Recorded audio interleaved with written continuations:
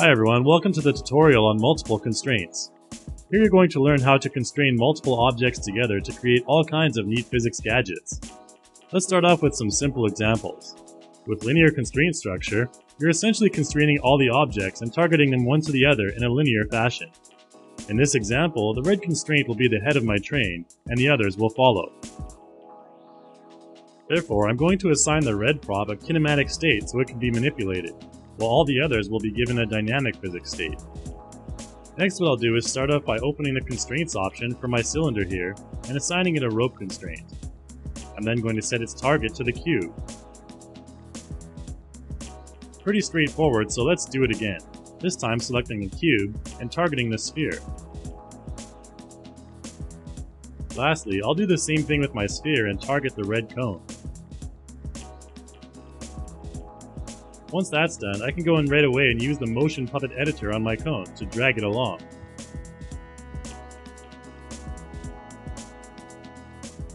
You'll notice that via my constraint targeting, I have created a sort of linear hierarchy for all the props.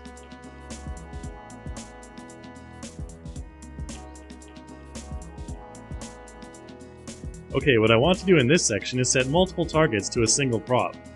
I'll keep the setup I had for my last example, but this time I'm going to select new targets and direct them to my red cone. To do this, I just need to select Pick Target again with my constrained prop selected, and then select my cone. Once that's done, I'll once again puppet my cone to show the results. As you may have expected, now the hierarchy is gone, and all the props are following the single cone. So what if I constrain a single object and have it targeting multiple props? Well, let's find out. First, I need to reverse the physics properties here and change the green shapes to kinematic and the cone to dynamic. This is essentially because you're mostly going to be applying constraints to dynamic objects anyways. Once I've done the property reassignment, I'll set 3 single constraints on my cone, with each one targeting a different green shape.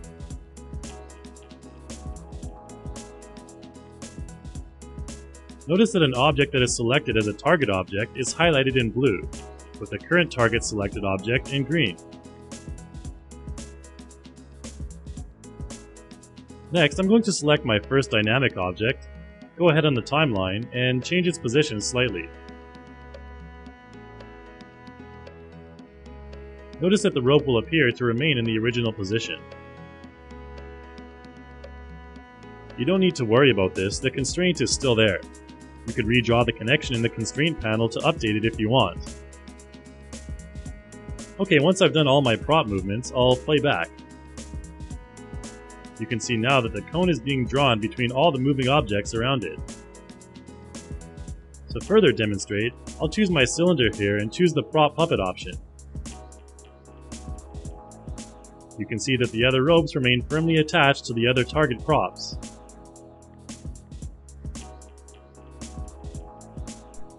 If one object has multiple constraints on it, you can select the constraint you want from the drop-down menu.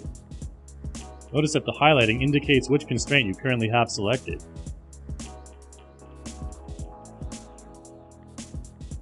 Okay, here you can see that I have a dynamic wooden panel here, as well as a pre-animated kinetic roller.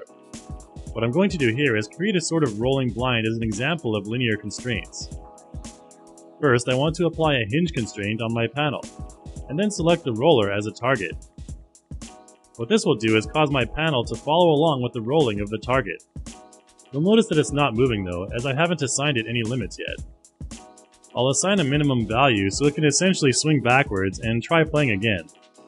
You'll see that now it will rotate a bit, but at the wrong distance. To fix this, I need to select my panel and adjust its pivot point to the top instead of the middle. It's really as simple as just going up to the Edit Pivot section of my Modify panel and clicking the top indicator. Once I've done that, you'll see that it will go along with the rotation, but this time it will cut through my roller. Again, this one is easy to fix by simply toggling on the Collision Constrained Object setting. Now you'll see the proper playback. Now what I can do is use multiple duplicate to create some more panels below my first one.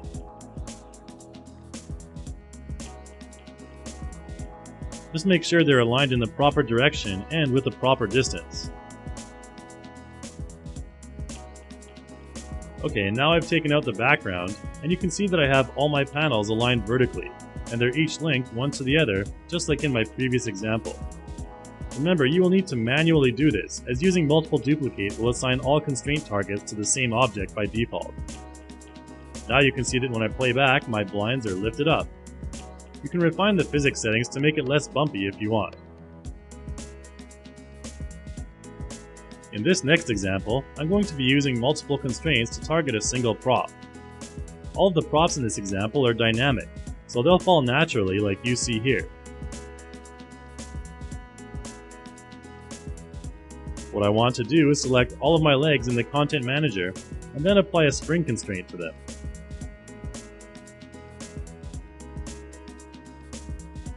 Now when I play back, you'll see the body fall, but the legs will remain in place, because I haven't set any limits to them.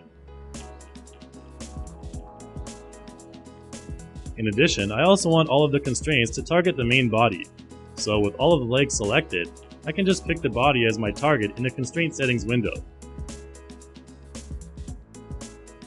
Now I'm going to zoom in a little here, so you can see exactly how I'm going to assign my rotation values.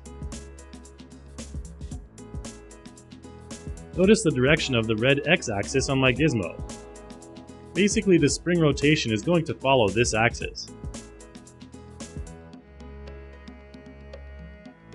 So first, let's make sure that all of my legs are selected once again in the Content Manager, and set the rotation values for my spring constraints.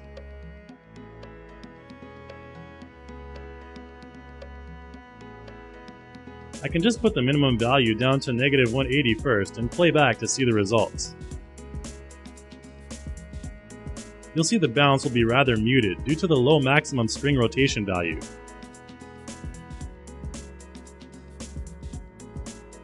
If I put that a bit higher and play back one more time, you'll see that my spider will in turn bounce higher. Again, you can adjust spring and damping levels as well to get the desired result.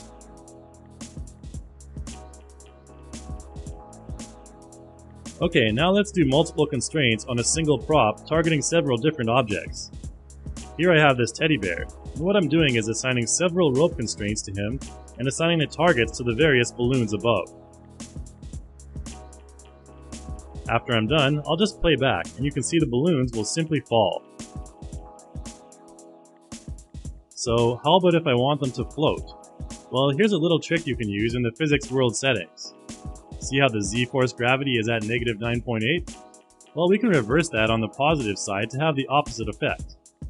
Check out now when I play back. You'll see my bear float into the sky along with my balloons. What I want to do to avoid my bear floating out of the screen is to apply a spring constraint to it. This time though, I want to keep my target as world. I'll also want to make sure I set the values for my constraint. The spring action will be going upwards, so what I want to do is make sure that I put some really minimal values for my z-axis. These values will allow the bear to go up slightly, but then return to a distance value of 1 eventually. Now here's the results. Again, you can further adjust spring and damping values to your liking. Now in this next example, I'll show you how you can get around issues regarding applying multiple different types of constraints to the same object. Okay, here I'm quickly applying a hinge constraint onto this handle here that will allow it to rotate around the pole it's attached to. I need to make sure that I set the pole as my target as well, and that all of my local axes are correctly positioned. You can see when I puppet Wanda's hand that the handle here will be able to rotate around the position in a straight line. But what if I want it to be able to slide along the pole as well? Well, to test it out, I'm going to try to apply a slider constraint to the same prop, and again set the pole as my target. Notice that when I do my direct puppet with Wanda this time, that the handle will be more constricted. This is a common problem when two separate constraints are applied to the same object. So what I'll do is remove the constraints from my handle and demonstrate another way to get this done. If you look closely, you can see that I've placed a little red square inside the pole. This is going to act as sort of an intermediary dummy for my constraints. You'll see what I mean in a moment. First of all, I'm going to apply a slider constraint to my square and set the pole as my target. This basically means that now the square will slide along the x-axis by itself if I wanted it to do so. But alas, I have bigger fish to fry, so I'll just enter in a sliding value there and let it be. What I want to do next is apply a hinge constraint now to my cube. This time, however, I want to target my handle. Doing this will essentially allow my handle to rotate within the limits around my pole, but also be able to slide down the same axis as was defined by the x direction in my slider constraint. Once I've done that and set my hinge values, everything's set. Now I'll just puppet Wanda's hand once again, and you can see the final results. There are a whole number of different ways you can combine multiple constraints together, so go experiment for yourself.